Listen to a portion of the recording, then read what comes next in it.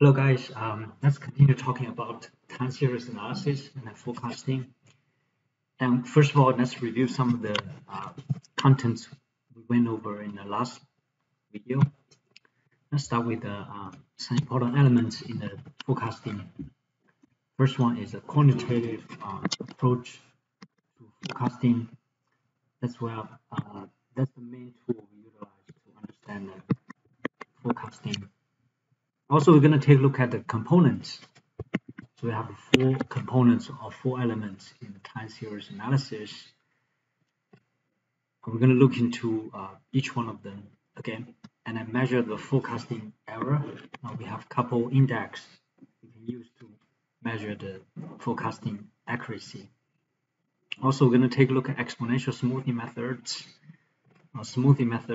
and we're going to look at the trend projection, and the seasonal component, as well as regression analysis. And we're going to touch lightly on the qualitative approach. Okay, so let's start on the. So this roadmap actually shows us different branches of the forecasting methods. Now we're going to focus on the quantitative methods, especially on the time series analysis. So we have smoothing methods. That's number one method. Second one is the trend projection, and also the trend projection with the seasonal component or seasonal influence.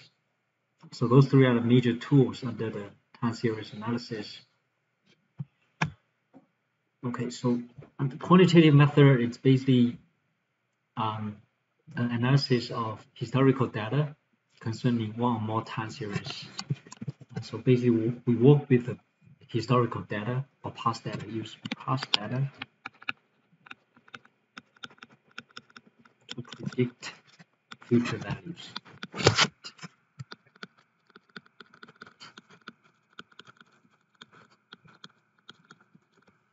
That's quantitative method. So a typical time series is a set of observations or data measured at successive points in time or over a certain period of time. And if the historical data used restricted past values of a series, we are trying to forecast. The procedure is called time series method. If the historical data used involve other time series that are believed to be related to the time series that we are trying to forecast, the procedure is called causal methods. And there are three different methods we are using: smoothing method, trend projection, trend analysis. Third one is trend projection adjusted for seasonal component. Now again, four basic elements in the time series analysis. First one is trend component. So there's upward trend. It's like overall pattern, upward trend or downward trend. Those two are the major branches for trend component. So also have a cyclical. So it's like something like a cycle, right? It has a cycle year after year, cycle effect. Third one is seasonality, right? So sometimes during holiday season, so they reach the peak, the sales reach the peak. And an irregular component mainly goes to like those unexpected events in the history, or like those like recession. For example, could be recession,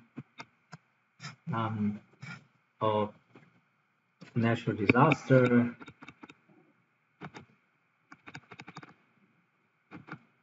or like a war. Well, those are the irregular components have major impact on the time series data.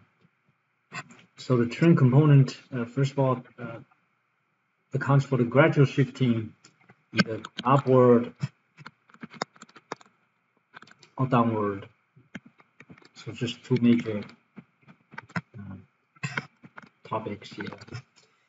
And trend is usually the result of long-term factors such as changing population. So let's say population increases, then the sales usually goes up, right? Or goes down. Depends on the nature of the business. Or demographic changes, meaning if the there's a shipment of the population from one, let's say, town to another town, or maybe one city to another city, that causes big changes in the trend. Also, the technology change or consumer preferences that also have impact on the trend component. And cyclical component, basically we see a regular cycle. So year after year, if you see that, that's a cyclical component. And as cyclical component usually is due to the multiple year cyclical movement in the economy. So if the economy keeps growing, then we're going to see an upward cyclical component, something like this, right, in our time series data.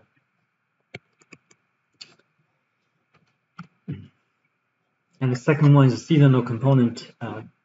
The seasonal component accounts for regular patterns of variability within certain time periods, such as 1 year. So within a year, maybe from winter, that's peak time, right? So this is the winter, that's winter and spring, and maybe summer, then fall, right? Something like that. Summer and fall. Okay. So variability does not always correspond with the season of the year, depends on the nature of the business, but most business during the winter time usually reach the peak, right? And then gradually go down in the spring, and then pick up maybe in the summer, and then goes down in the fall, something like that.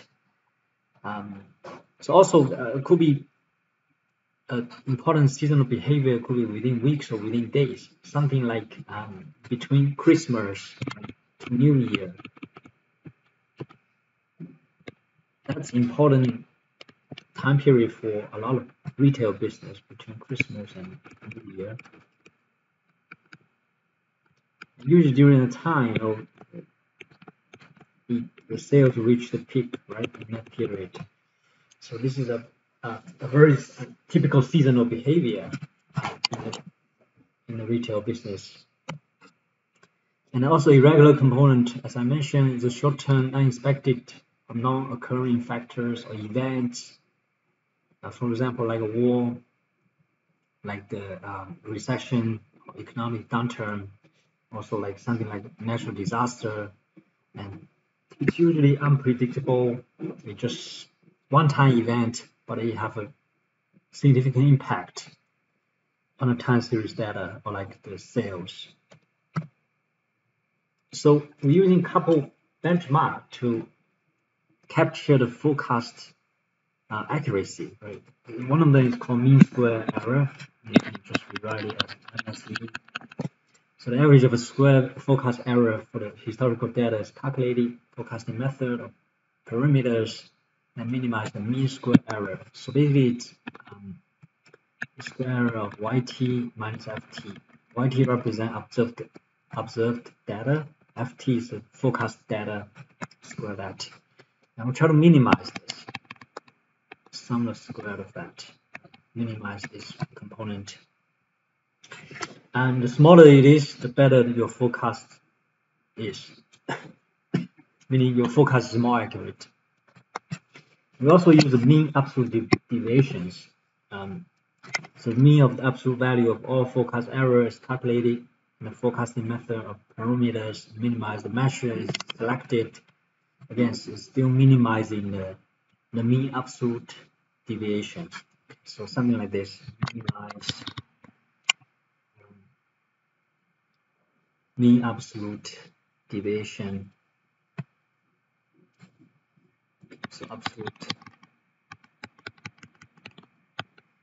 Okay. So we'll try to minimize this. The mean absolute deviation measure is less sensitive to large forecast errors than the mean square errors. So if you suspect there is a large forecast errors, you should always go with the mean square error index to measure the forecasting accuracy. Now we're going to go to look at detailed calculation in a second, how to calculate the mean square error in one of the examples later. So smoothing methods, we have three general smoothing methods. First one is moving average. We already talked about that in the last video. Secondly is weighting moving average, meaning assigning weight for each data value used in forecasting. Thirdly is the exponential smoothing. We already looked at a couple of them in the last video. So we're going to take a look at another one in a second.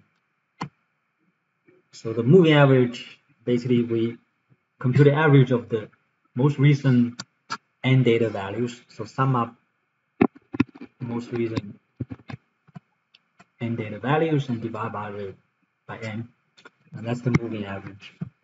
So you can write it as, let's say, moving average 3, meaning sum up most recent 3 data values and divide by 3. So that's 3 period moving average, right? All right, so now let's take a look at one of the examples. Let's say we have about moving average, smoothing methods, and the moving average. Roscoe drugs. Sale of Comfort brand headache medicine for the past 10 weeks. The Roscoe drugs are shown on the next slide. Okay, like this, week 1 all the way to week 10. And if Roscoe drugs using a 3 period moving average, meaning the beginning MA3, or you can write it as 3MA, 3 period moving average, to forecast sales. What is the forecast for week 11? So we look at first of all, look at the sample data. So you got 10 weeks of the sales number. Okay, now in order to calculate 3 period moving average, so for the first one, we're just adding 110, 115, 125. And we get 240, 350, right? So you get this is 350 by 3, that turned out to be 116 by 0.7. And for the second one, you're adding these 3 numbers, right? 115, adding 125, 120 divided by 3. And that's 140, adding 120, no, 240, adding 120, 360 by 3. That's, so the answer is 120, 360 by 3, 120. So etc. right? So if you look, I want to calculate next one, you're adding these 3 numbers, okay, 125, 120, 125, and divide by 3, and we get this. So as you can see, the 3 period moving average becomes the forecast, right? So meaning that number becomes the forecast for next period. Also 120 becomes the forecast for the 5th week. Same thing here, right? So by the time we get to the last forecast, right? If you look at this one, you're gonna take a look at adding those 3 numbers. So 115, adding 110, adding 130, divided by 3. So that's 225, adding 130 by 3. So that's 355 by 3. And that turned out to be 118. Running to 1 decimal place. This is the last 3 period moving average. And that becomes the forecast for next period. And this forecast for next period, you usually use it as so the forecast number becomes the sales number, sales. So in this case, we're assuming, you know, this becomes the sales for the 11th week. That's how this moving average works in terms of predicting for the 11-week sales. So this is moving average, and we also have another one called weighted moving average, meaning we assign weight for those 3 different periods, and each one get different weight. So in order to use the method, we must first select the number of data values to be included in the average. Now we must choose the weight for each of the data values. And the general principle is, more recent observation typically assigning bigger weights, right? Giving more weights for the newer data. For the older data, you use less weight. And also the total weight cannot be 1, right? So you sum up all the weights, it should be equal to 1. Okay, so let's look at, so for weighted moving average, for the last example here, if let's say we're assigning 20% for the first data, 0.2 for the first data, 0.3 for the second data, 0.5 for the third data, we end up with a 3-period weighted moving average of 119. Okay. And it will be slightly different from the 3-period moving average is 116.7, and 3-period weighted moving average is 119. So it does yield different results. And also another important method is called exponential smoothing method. So this method is a special case of weighted moving average methods. We select only the weight for the most recent observations. The weight for the other data values are computed automatically and become smaller as the observations grows older. As exponential smoothing forecasts weighted average of all the observations in time series. So it's a weighted average of all observations time series. So it's slightly different method. So for example, this is a typical formula we are used to calculate the exponential smoothing forecasting sales in this case.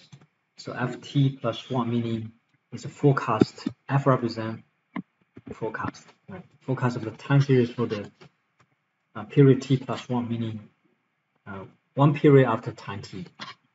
Yt is the actual value or observed value of the time series in the period t. So alpha represent the weight. So assigned alpha to yt, the actual value of the time series, and 1 minus alpha goes to the forecast for the time t. Ft is the forecast for the time series of the period t for time t. Alpha is smoothing constant. Usually alpha is between 0 and 1. And also, if you look at this formula right here, if you expand it, right, like this field is expanded, you're gonna get f of t plus 1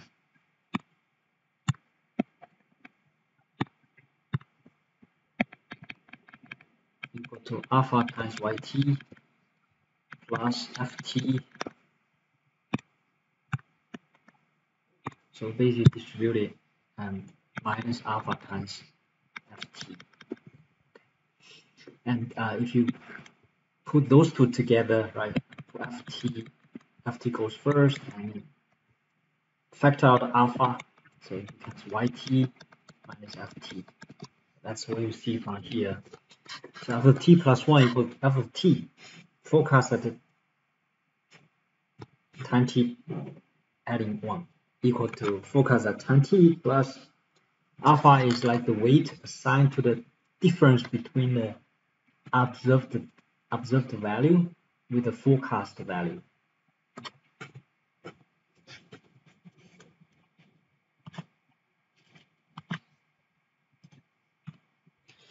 Now let's look at the example one more time. Roscoe Drugs, sales of Comfort brand headache medicine for the past 10 weeks at Roscoe Drugs will be the same context, if Roscoe drugs use exponential smoothing method to forecast sales, which value for the smoothing constant alpha gives better result? So either alpha here equal 0.1 or alpha equal 0.8. See which one gives us the better answers or better forecasting accuracy. Now there's still the data values here. Now under alpha equal 0.1, meaning 1 minus alpha is 0.9. So the formula is f1 equal to y1, right? y1 is 110. Okay. And then so forecast for y1 it will be f1 is 110 as well. So f2 is 0.1 times y1, adding 0.9 times f1, and still end up with 110. Okay. Now so this is f2, and y2, if you go back, y2 is 115, so this is y1, y2, y3, y4, y5, y6. This is observed sales from the sample y8, y9, and y10. Okay. So now one more time here, 0.1 times y2. Y2 is 115 from earlier slide plus 0.9 times 110, right? So assigning more weight across the forecast and turn out to be 110.5. So we basically calculate all of these numbers one by one, okay, using the exponential smoothing method, given alpha equal 0.1. And alpha equal 0.8, very similar, 1 minus alpha equal 0.2. So now the first couple values will be the same, right? f1 equal to y1, which is the same thing as 110. y1 is 110. Go back here, y1 110, y2 115. If you get down to the second calculation, so 0.8 times 115 plus 0.2 times 110 give us 114. So starting on third numbers, all of those numbers will be different. We try to use the mean square error to see which smoothing constant gives us better accuracy. Let's see how that goes. So basically mean square error, we just find the difference between the observed value and the forecast, square that, and then you're going to do the average of those, right? So mean of square divided by 9, that's why it's called mean square errors. This is a square error. We sum up all the square error divided by sample size 9, that gives us the mean square error. So for alpha equal 0.1, you do yt minus ft square that, so 115 minus 110, that's 5 squared is 25, right? So basically square this, you get 25, and then subtract these two, square that, you get 210.25. So same thing for the rest of them, you get the rest of the square terms. You sum up that, you get 974.22, and divide by 9, you get mean square error. It turned out to be 108.25. Alpha equal 0.8. And similarly, right? So you do yt minus ft and square that, you get 25 for the first one. Second one, 125 minus 114, that is 11. 11 squared is 121. Same thing for the rest of them. So you just sum up all those numbers, square terms, you get 847.52. Divide that number by 9, you get 94.17. So if you look at these two numbers, this is smaller. So meaning smoothing constant equal 0.8 give us better forecasting accuracy. This is better forecasting accuracy.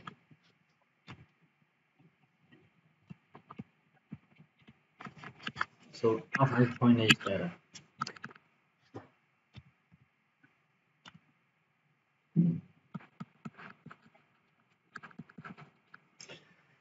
a real life scenario, you always have to compare, maybe do multiple calculations, see which one is the best among all of that. So we can keep changing alpha, right, from 0.1 all the way to 0.9, and then see whichever value gives us the best forecasting accuracy, and we'll stick with that. All right, so now next topic is to look at the trend. Let's look at the trend forecast or trend projection here. So the time series shows a linear trend, right, either upward or downward.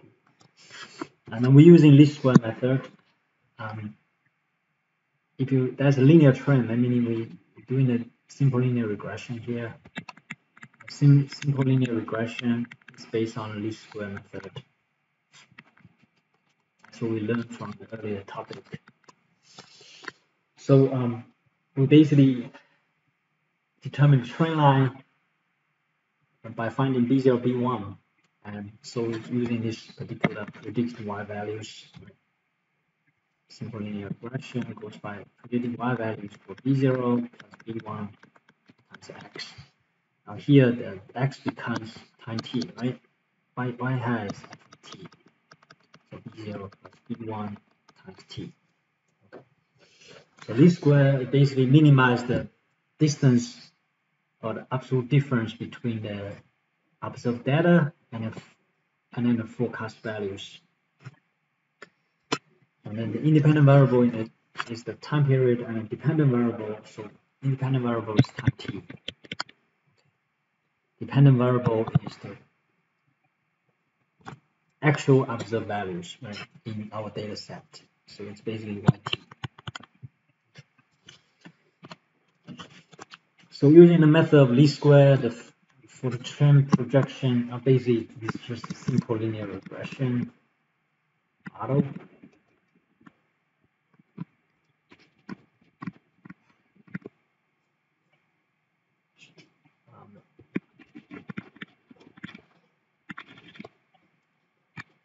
So T of T represents a forecast for time T.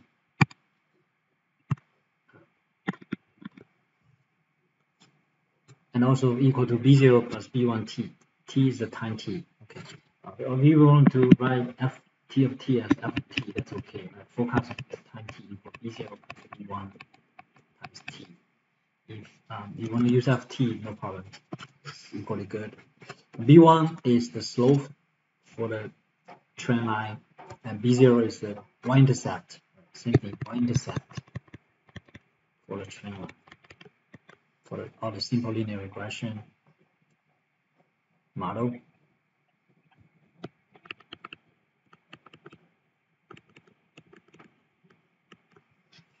And that's a formula to calculate B0, B1, and so B1, and this is our linear regression model. So B1 is the total of T times YT minus total of T times total of YT, right? Square that over sample size, and over the denominator is total of T squared minus total of T parentheses square over N. And you can also rewrite this as multiply both top and bottom of this formula, original formula by N. Actually, we can come up with this N times total of, so distribute N to both terms. Goes here and goes here, and then for the second term we cancel out the N, so it becomes N times total of T times YT minus total of T times total of YT.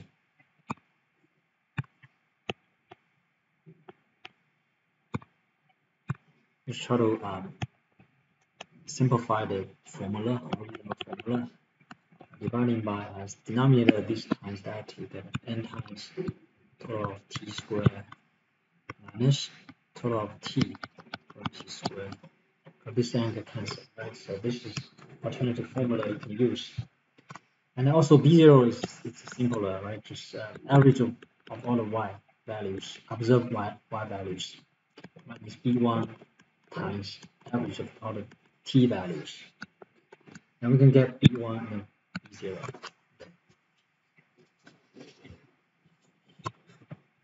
So let's look at the calculation from the Augur's plumbing service.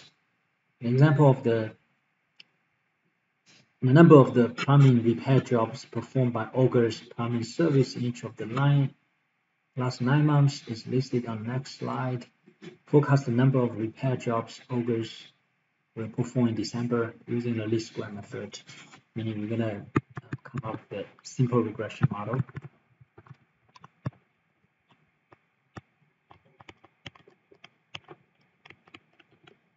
Using this T of t equal to B0 plus B1 times t. So the most important thing is to find out the B0, B1. And let's look at the number. So starting with the March all the way to November, so you get jobs, actual plumbing service jobs.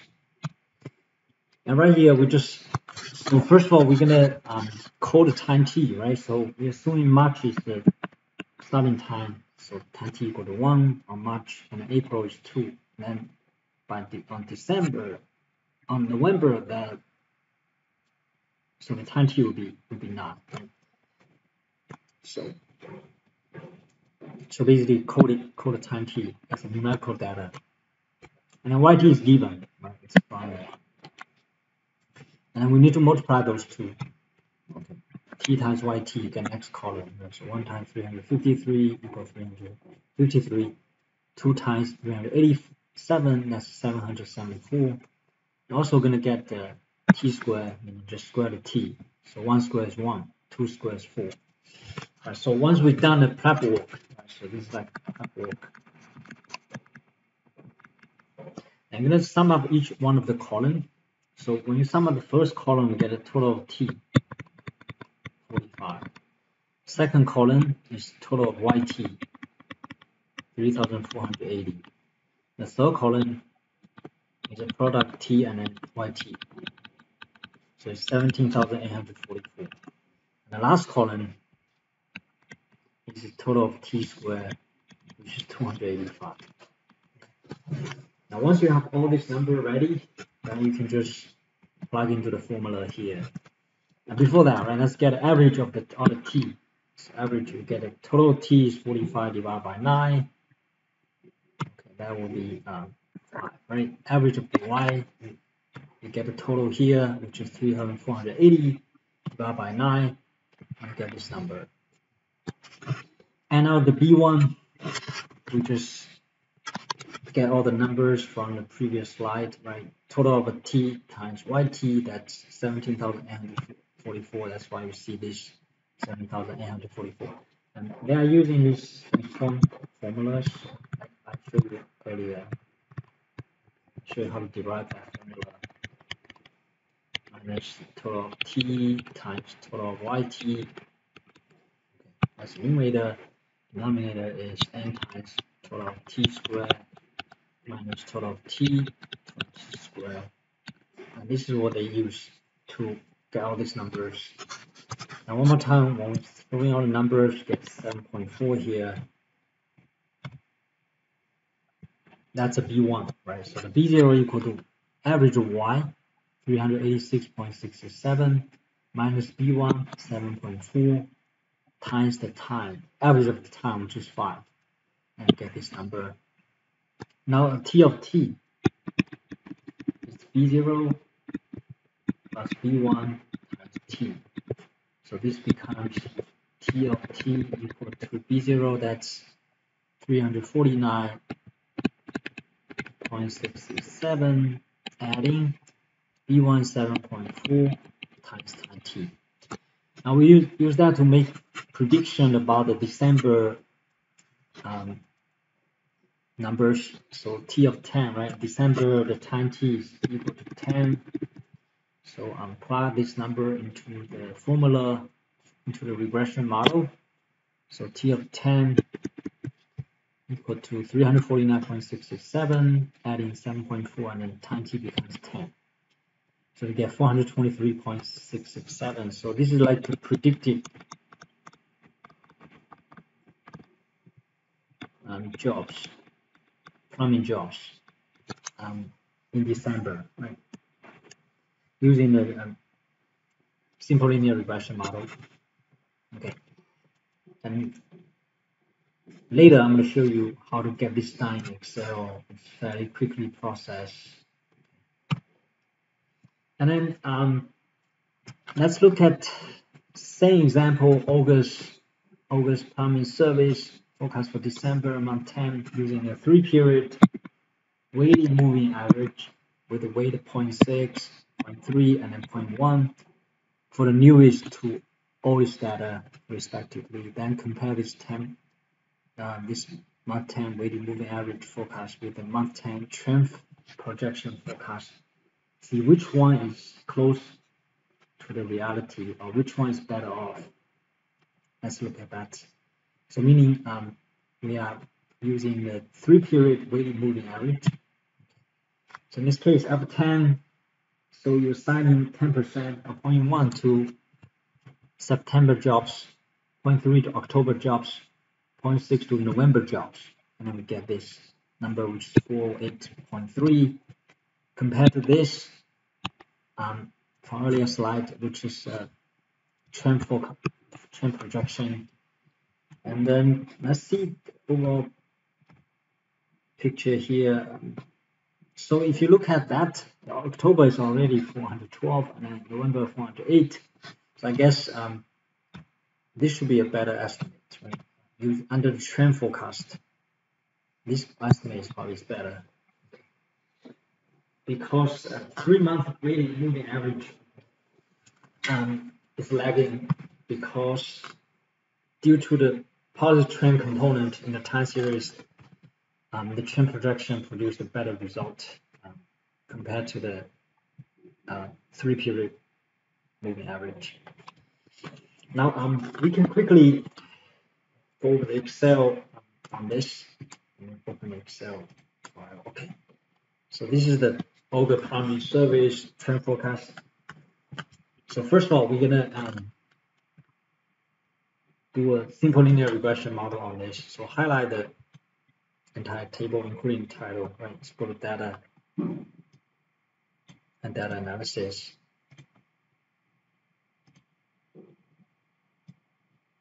I'm gonna go to regression.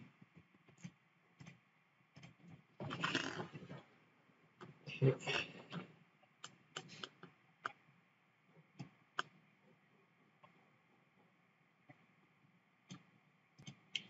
So you're gonna select the input Y range right here. The Y value is basically all the YT, right? That's Y value. Input X values highlight the time T. Okay. Now we include labels. And if you want to set a confidence level to 95%, that's okay. Okay, so output range, we're gonna put it. So we're gonna put output on B15. Okay, I'll go back. Now let's look at the outputs. Okay.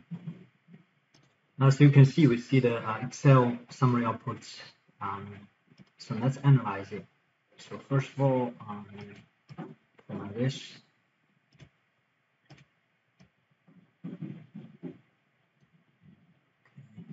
Center that all borders. So we get this meaning R square is 0.64, right? So 64.12% of variations in the FT is explained. Forecasting value is explained by the by time t. And it's overall it's significant because the p-value is really small. So this is a good effective linear regression model. And then the most important thing is look at the coefficient. So the y-intercept is 349.67. As you can see on our PowerPoint, they run it to 3 decimal places. So I'm going to keep it consistent. Those two are important. Highlight those. Okay. So the regression model here, or like trend projection.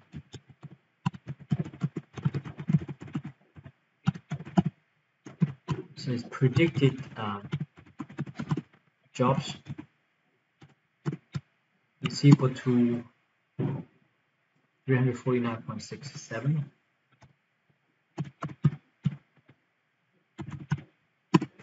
Adding 7.4, that's the slope for time t. So 7.4 times t.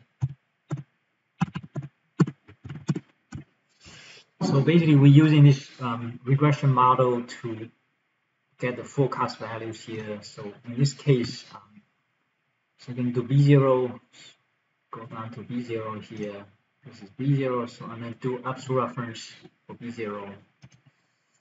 Dollar sign from the that, dollar sign of 31, and adding B1 is 7.4. Same thing, we're gonna lock the cell in the second. Put dollar sign in front of C and dollar sign in front of 32.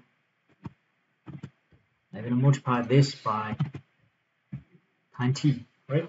Let's keep the time t floating.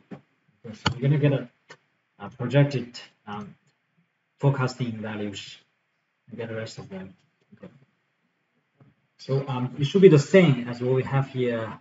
We go down to last one, right? 423.67, right? That's exactly what we have on the PowerPoint. We did it earlier, 423.7. If you run it to one decimal place, 423.667. That's exactly the value. And go back. PowerPoint, let's finish the work there. Okay. And our next step is to find the difference between YT and FT. See, and square that, right?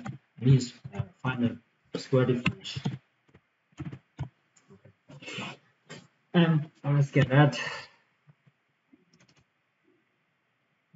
E30 minus E30, not 33. This number minus E3. Okay, square that. Get this. We don't need that many decimals, so we're going to trim down to 2 decimal place. Okay. Center out of this. And then this value is a forecast, right? With that. Okay. And we're going to get the rest of them. And then you get a mean square error. See what that is. Do auto sum here. You get that. So 1,800. Yes, I'm going to divide this by. We have how many? 2, 4. So that's not including just. It's not including last one. Let's leave out the last one. Last one is unneeded. So I'm not going to calculate this. Leave it blank. So we're going to do first sum of all those square terms. I have 9 months, so dividing by 9. Okay. That is 200. Mean of square error is 204.27. Right. So on that, and let's take a look at under 3 periods moving average. If we go back to the PowerPoint, the weight we are doing is 0.1, 0.3, 0.6. See which one is better off. Okay. So go back to Excel. And now okay, we'll start with here, right? So 0.1 multiplied by first number, right? Adding 0.3 multiplied by second number, adding 0.6 multiplied by the last number, the most recent number. So get this, and we're gonna get all the forecast values out of this. Okay. As you can see, the last number is 408.3. That's exactly what we see from the PowerPoint here. And let's find the mean square difference here for those values. See which one is better off. Okay, so now in this case we only have 1, 2, 3, 4, 5, 6, 7 months. So we can do mean of square. So open parentheses, this minus this, square that. Get this, Okay, and get all of some, right? We can get all of some here. No, I'm gonna put it here. Let's do a quick sum. We don't want that. So mean square error, we're gonna do this sum all these mean square errors, right? And then only 2, 4, 6, 7 months data is available. So divide by 7. As you can see, the mean of square error is bigger here. So trend projection is better. It's more accurate. That's why 423.7 or 423.67 will be a better forecasting value for the overperforming company. Okay.